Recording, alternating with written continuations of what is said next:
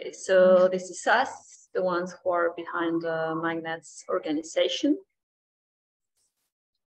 The format of the talks should last about 25 or 30 minutes. You should keep your microphones muted during the presentation. You can ask questions if your questions were not answered during the talk. And if you don't want to use the microphone, you just type your questions and the convener will read them out. And after the formal sections of the questions, we have a few minutes, to catch up in more informal way. So today's talk will be given by Elias Mansbach from MIT. And the title is Micromagnetic Modeling of Domain States in Tetrataenite. So that's it. And welcome, Eli. You can start anytime you want. Awesome. Great. Okay. Yeah, so as Florence said, my name is Elias Mansbach. I'm a fourth-year grad student at MIT, and I'm really happy to be here and invited to talk about some work that we recently put out looking at the domain states in Tetrataenite, this very kind of special mineral that we see in meteorites. So just to start with some context, in the past few decades, the application of paleomagnetism to meteorites and meteoritic samples has really greatly broadened our knowledge of the solar nebula and planetary evolution generally. However, it's really important to remember that all these events that we're trying to study happened about 4.5 billion years ago. And therefore, a very important aspect of these studies is identifying paleomagnetic recorders that can not only record a field, but also retain that magnetization over the lifetime of the solar system. Often our preference is for these recorders to be in the single domain state, since we know how to recover reliable paleointensities from these recorders, and we know how to remove their overprints. And in the past few years as well, we've also noticed that we really like it if our grains are in potentially the single vortex domain state, as these domains states are retain very extremely stable magnetizations, and therefore have kind of expanded the sizes of grains that can be high quality recorders. However, if our grains are smaller than the single domain or too large to be single vortex, then they might be in either the superparamagnetic state or the multi-domain state. And the superparamagnetic state is not good since it has very short viscous relaxation times relative to at least laboratory timescales, so they can't retain a magnetization. And multi-domain carriers tend to be very bad since they're often easily remagnetized, and we cannot recover accurate paleointensities from them. And so this is kind of the typical view of how we expect domain states to change as we increase grain size, starting from superparamagnetic, moving into single domain, single vortex, and finally some type of multi-domain state. And this is what we've seen for very common paleomagnetic recorders like camosite and magnetite. So what I'm showing here is the results of some micromagnetic modeling from Muxworthy et al. 2015. And this is a plot that I'm going to come back to, at least the form of it, a few times during this talk. So I just want to take a second here.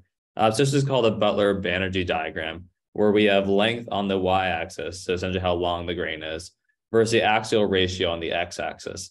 And the axial ratio is the width to length of our grain. So 1 is essentially a cube, and 0 is kind of like a very elongated wire, so to speak. And what we see for camosite, which is what this plot is for here, we move from a superparamagnetic state at very low grain sizes through a stable single domain state into a kind of single vortex state, which are these grains up here, and then finally into a multi-domain state. However, the focus of my talk here today is looking at a different paleomagnetic recorder, which is tetrataenite. So tetrataenite is this very interesting mineral. It's an ordered iron nickel metal that has been identified as a really good paleomagnetic recorder, in part because it has very high co-recidivities, often greater than about 1 Tesla. Often tetrataenite that has been used for paleomagnetic studies have been found in what is called the cloudy zone microstructure, which I show an example of here to the left-hand side. This forms as a result of a spinel decomposition, which kind of gives it this wormy looking texture here. And where each of these little worms is a tetrataenite grain. However, tetrataenite can also form as kind of more individual grains instead of this kind of closely, densely packed, wormy texture. For instance, in this middle panel here, I'm showing an image of tetrataenite grains, which are the white grains kind of embedded in a camosite matrix. And this is what's called plusite. We also find this in meteorites as well. Tetrataenite can also occur as more individual grains, kind of embedded in silicates and primitive chondrites. And that's what I'm showing over to the right here. These are tetrataenite grains embedded in a olivine or pyroxene grain. So as I said, tetrataenite has become very useful in the past decade for paleomagnetic studies of mostly iron meteorites and a few chondrites as well. I'm not showing a completely exhaustive list, but just to get that sense of how many studies have been put out that focus on this particular paleomagnetic mineral. But one thing that we see is that in all these studies that the sizes of the tetrataenite grains can wildly vary, orders of magnitude. And so if we were to take essentially the sizes of the tetrataenite grains that we see, say, in the cloudy zone and put them on this type of Butler-Banerjee diagram where we have length versus actual ratio, we see that they span a range of lengths. Considering that there's a wormy texture to them, I'm kind of going to let the size ranges of the tetrataenite vary in terms of the x-axis here, which is shown by those double-sided arrows, but I'm going to focus more on the kind of the extent in the y direction. And so we have some tetrataenite in the cloudy zone and like 4A irons that tend to be the smallest, which can be maybe down to about 10 nanometers. But also there's mesositerites that can be all the way up to hundreds of nanometers.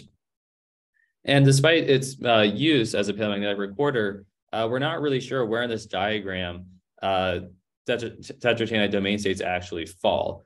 And so we might be concerned per se that if I kind of just draw some ad hoc domain states here, and we'll fill this diagram in later, that's the purpose of this talk, we might be concerned that maybe some of these recorders are actually super paramagnetic, whereas some might be either single vortex or multi-domain. And so we really want to constrain the domain size ranges of this mineral. And so that's really the goal of this project, which was to determine the domain size ranges of tetrataenite and under what conditions is magnetization is stable against viscous relaxation and remagnetization. And so for the most part, I'm going to be talking here just about non-interacting tetrataenite at room temperature, but I'm going to come back to interactions at the end. So we approach this through two different mechanisms, through trying to do this from an analytical perspective and also through micromagnetic modeling. So I'm going to start with some of the analytical solutions here. I wanted to avoid showing a bunch of equations. So I'm just going to say, for at least right now, that we calculated both the superparamagnetic to single domain transition and the single domain to multi-domain transition, just using the equations that you can find in Evans and McElhenney, 1969, and Dunlop and Ozemir, 1997. However, I did say I want to avoid equations. I want to show one just very, very briefly here. And so this is a very general equation that determines the threshold for the supermagnetic to single domain state, where we have relaxation time on the left as a function of a bunch of different variables, but essentially it's a ratio of the magnetic energy to the thermal energy on the right-hand side. And so one of the things that this equation is highly dependent on and what makes tetrataenite so special is this microcoercivity term here. And the microcoercivity is kind of an interplay between two different anisotropies mostly. The magnetocrystalline anisotropy, which is connected to the energy associated with the crystal lattice, and shape anisotropy, which is connected to the kind of the habit, the elongation of the grain itself. And what makes tetrataenite very different from, say, magnetite and camosite is that its magnetocrystalline anisotropy is incredibly large, about 28 times larger than that for camosite, and about 100 times larger than that for magnetite. And what this means is that the magnetocrystalline anisotropy of tetrataenite is always larger than its shape anisotropy. And that's going to become a very important kind of theme running throughout this talk. And so we take that first equation that I showed and kind of manipulate a little bit and reformat it. We can actually turn it into an equation that is length versus axial ratio. And that's what we really are showing on this Butler-Banerjee diagram that I'm going to be talking about during this talk. And so I've kind of just shown the magnetocrystalline anisotropy, which is this 2K, and this whole term over here is a shape anisotropy. But essentially, this value here is always larger than this value, no matter the elongation of the grain. Okay, so now we can fill out this diagram for the analytical results. Here I'm showing the transition from the supermagnetic to the single domain state. And you'll see that as the grain becomes elongated, that threshold size increases, which is what we'd expect. But this is actually a little different than what I showed initially for camosite. You'll notice that the effectively the shape of this threshold is very different, whereas for the camosite, we kind of have like a U shape, whereas for tetrataenite, it's this constantly increasing value. And that's really a direct result of this magnetocrystalline anisotropy always dominating over shape anisotropy. And that's very cool, I think. I've also put here the transition for the single domain to two domain based on our analytical solutions. And we also calculated for a two domain to a three domain structure as well. And what we see is that our single domain range only lasts from about 5 nanometers to 80 nanometers for cubic tetrataenite. And I'm going to come back to this a little bit later, but you already can kind of see that all the cloudy zone tetrataenite I showed before don't really all fall into this range. So I want to spend a little more time going through the micromagnetic modeling, since this is kind of the bulk of the paper that we put out on this. And to accomplish these modelings, we use the Merrill software.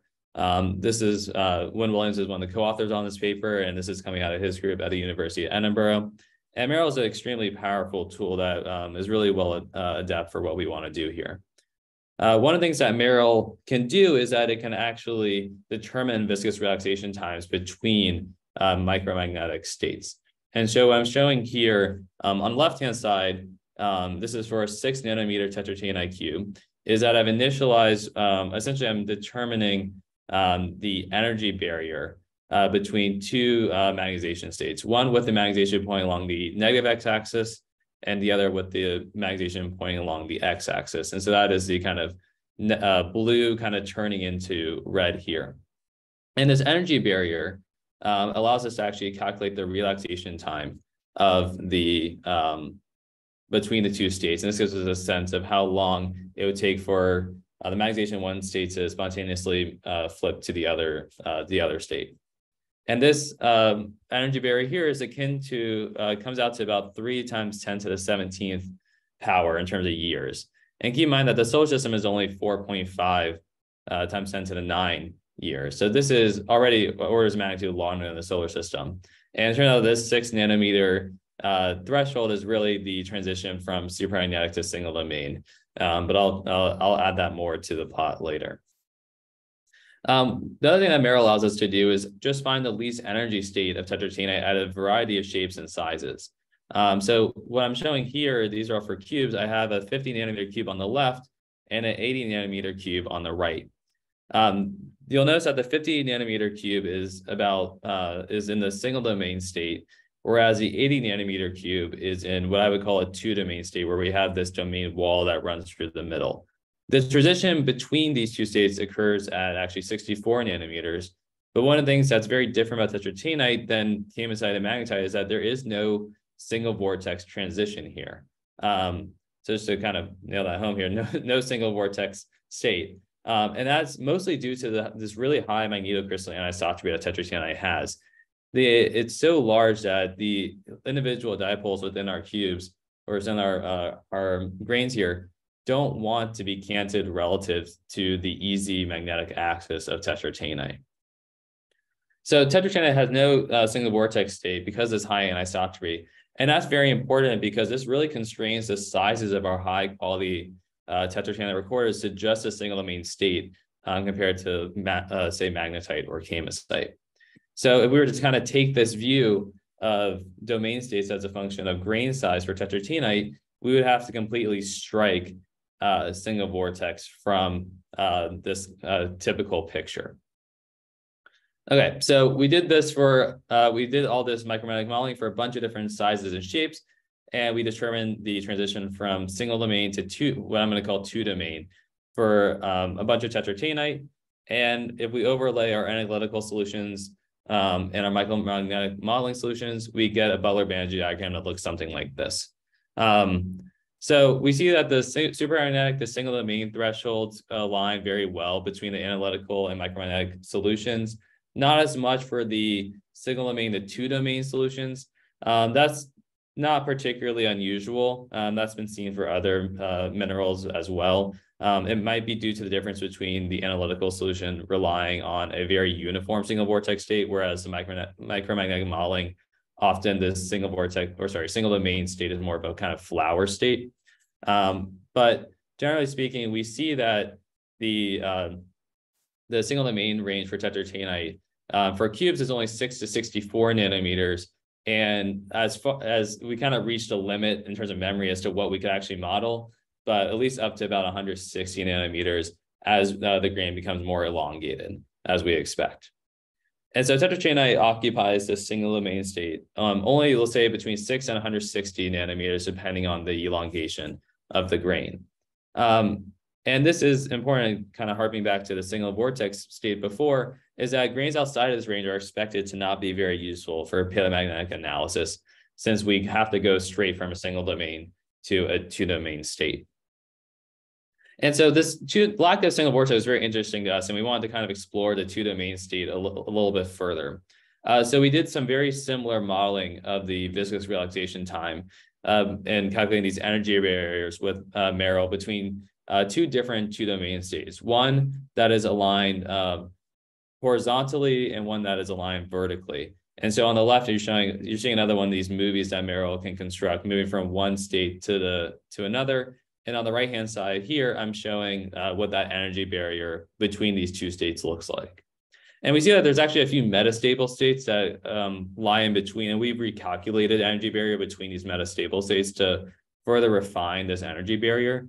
But the energy barrier between a two-domain state and any of these metastable states is extremely large. It's comparable to about 3 times 10 to the 4,326 years, which is something extremely outrageous when we keep in mind that the solar system is really only, as I said before, 4.5 times 10 to the 9 years. So unlike multi-domain grains, which we usually think of as fairly not stable domain states, turns out tetrataenite's two-domain state is extremely stable over solar system timescales. And that's important because that means that while we don't have the single vortex state, multi-domain tetrataenite, at least this two-domain tetrataenite that we've modeled, can actually retain its magnetization over these timescales, and therefore could possibly be good paleomagnetic recorders. So that's from a viscous realization times point. But what we also want to see is how these two-domain grains react to external fields. And so one of the things that I did with Merrill was actually create hysteresis loops. So just showing magnetic or H magnetic field on the x-axis and magnetization over saturation magnetization on the y-axis. And so I started with a 70 nanometer grain, which is initially in a two-domain state. And we see that as we actually increase the field, that the magnetization increases as the domain wall gets displaced to the side of the tetrataenite grain, and eventually that domain wall is completely destroyed. You'll notice that the actual field needed to destroy that domain wall is about 250, 300 millitesla, which is not something that you get from a planetary field. It's only about 300 microtesla. But what's particularly curious about tetrataenite is that once you destroy the domain wall and put it into a single domain state, when we actually remove the field, instead of the grain actually returning back into a multi-domain state, instead will remain in that single domain state and actually act as a uniform grain as we keep on cycling this hysteresis loop. And so what we take away from that is that two-domain grains that are placed into a single domain state will stay there after that field is removed.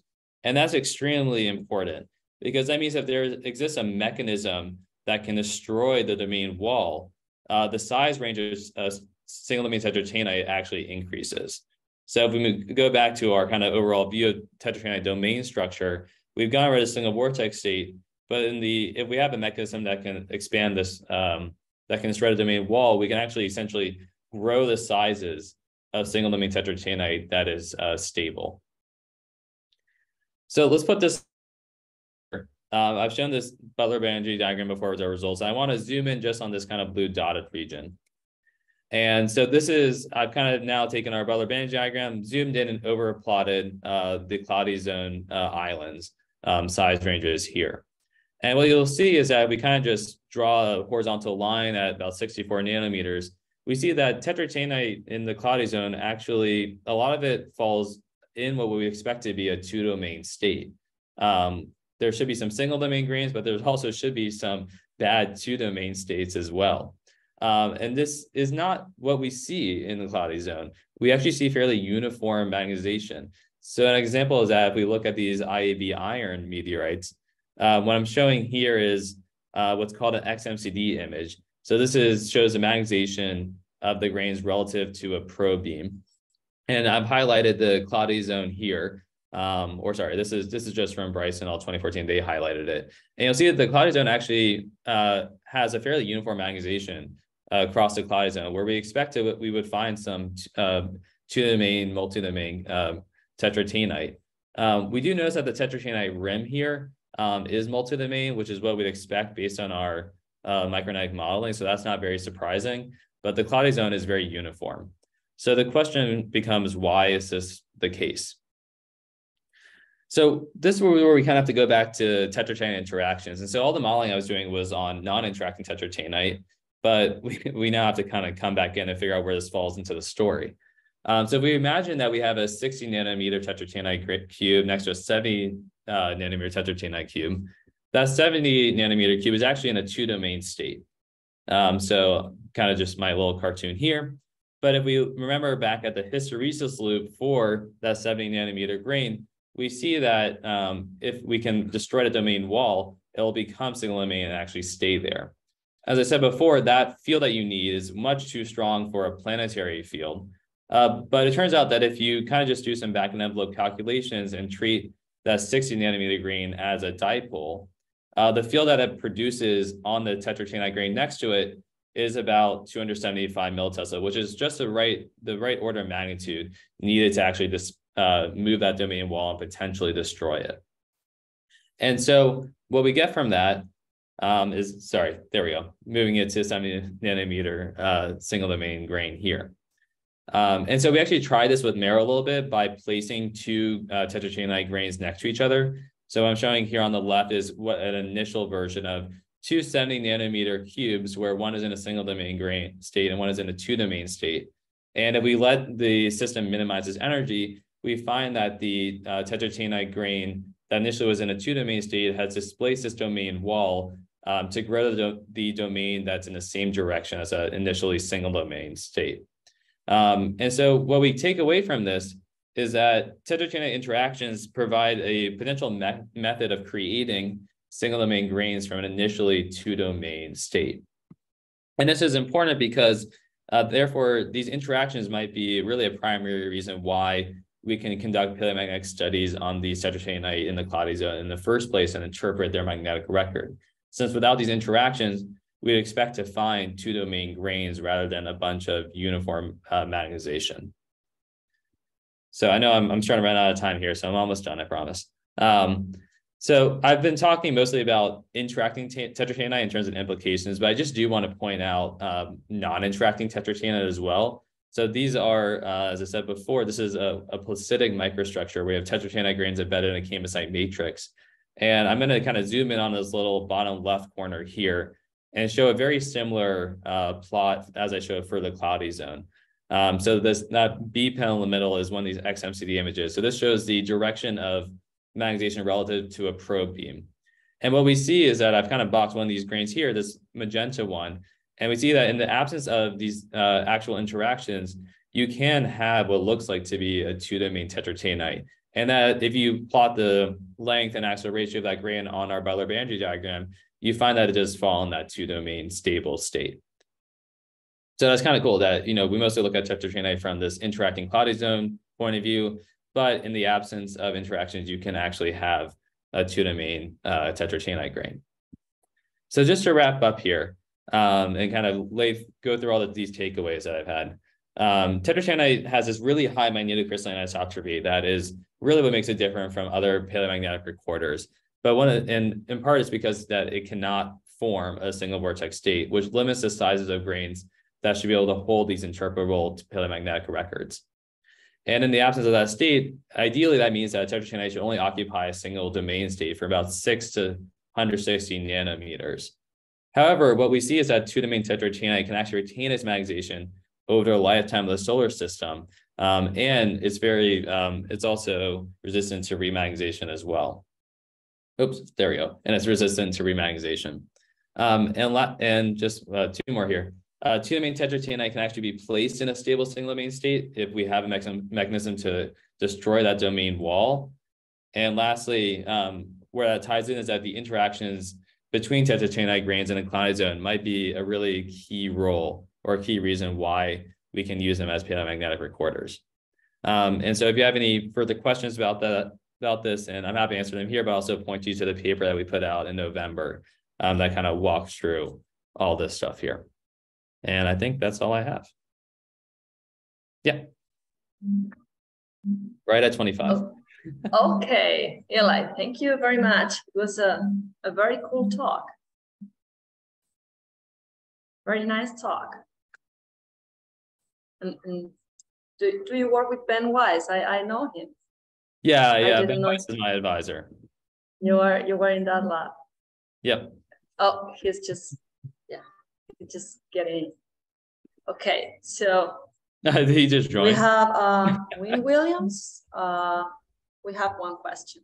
Okay, go ahead, Winnie. Hi, Eli, nice talk. Just one thing occurred to me when you were showing the cloudy zone. You know, when you look at magnetite, obviously a completely different material, as you've pointed out. But when you see tightly interacting magnetite, they often form supra vortex states, right? So a vortex state across multiple different grains.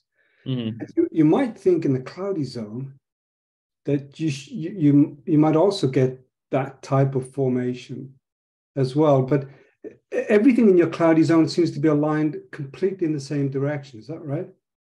Yeah, it looks like it is. And this is not the case for all cloudy zones.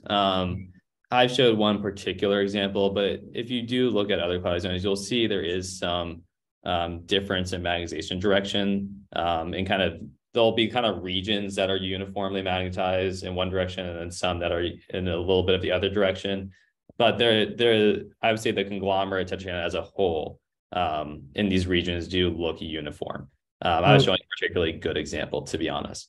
But you never see these sort of supra domain states that form vortices over, you know, because you might imagine they're just like little packets of, well, interacting. The interacting would allow them to form vortices, and I guess it wouldn't happen if all the anisotropy and all the grains were aligned. Is that true? Yeah, and so the cloudy zone tetrataenite all have a similar crystal axes. They're not oriented randomly to each other.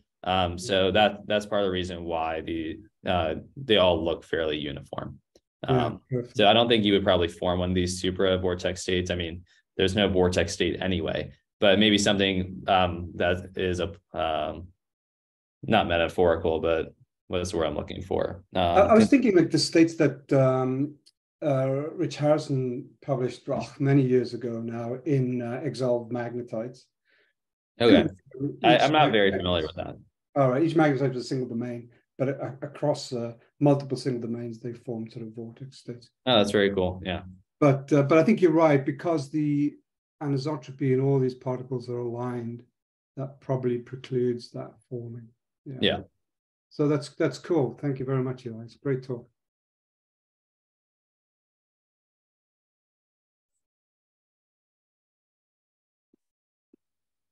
There is a question from Brandon. Go ahead, Brandon. Hi, yeah. Just want to say, really interesting talk to start with. Can you hear me well? Yeah, I can hear you. Good. So I had a sort of a couple of questions. Sure. So one was you had these metastable states that you showed Yeah. in between your barriers. You refer to these as metastable, Yeah. but your sort of energy barriers that you have are so large, and then they're smaller on that scale. Are those actually quite stable states? What are the size of those metastable energy barriers? Yeah, I mean, that's a really good question. It turns out those metastable states are actually fairly stable, as you pointed out. The energy barrier between them on their own is surprisingly high. And one of actually the funny things about this two-domain structure is that it's actually the two-domain state is a metastable state between two single-domain grains. So even if you took like a 50 nanometer Tetrataenite cube and you somehow found it, if you could put it in the two-domain state somehow, it would actually stay there, which would be very weird. The reason why I don't really spend too much time delving into a lot of these metastable states is that it's not necessarily clear that you're going to ever reach them anyway. The energy barrier to those states is too high. But you are right that on their own, if somehow you could put them in that state, they would probably stay there. Thank you. That's interesting. And so when you're deciding these states, you initialize from a random magnetization and then see what domain state you end up in most of the time. That's how you're defining your micromagnetic models. Am I right in thinking that? You don't ever see any of these metastable states in that process. You always see a single domain or a two-domain state. Yeah, pretty much. I do remember there was one time, I can't remember exactly which one, where I did get one of these kind of curved domain walls, but it was very rare. For the most part, it falls into either a single domain state all the way through, or one of these two domain states. Thank you. That's very interesting. And I think maybe something that's interesting from this is that perhaps, single domain is not the important thing for having stable domains. It's more. Okay, is there any other question? Okay, so Eli, this tetraenite grains, I mean, are they from one meteorite, several meteorites, and where are those meteorites from? Where are they found? Yeah, so we find tetrataenite in a wide variety of meteorite groups. They're mostly found in iron meteorites. And I showed kind of a bunch of different kind of panels of cloudy zones earlier in the talk that I can, oops, how do I get out of my own presentation? It's a great question.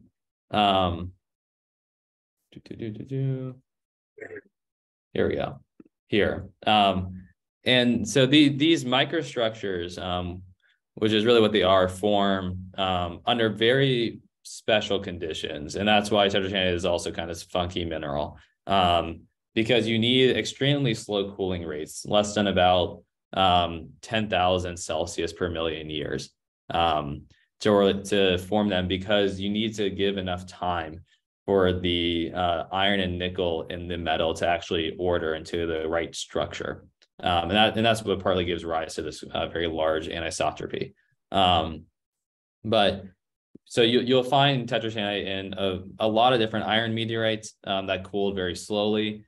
But you also find there are some H chondrites, such as the one I'm showing here in the bottom right, that have large metal grains that form cloudy zones as well. So it is basically in every type of meteorite. We don't find it in every type of meteorite. There's a fair number of iron meteorites that don't have tetrataenite. It's really all about cooling rate. If you can cool slowly enough, then and the conditions are right, then you'll have tetrataenite. You're not going to go pick up like any meteorite and find tetrataenite. It's very sensitive. Okay. Hey, Eli, can I jump in for a sec? Is that Ben? Yeah, it's Ben.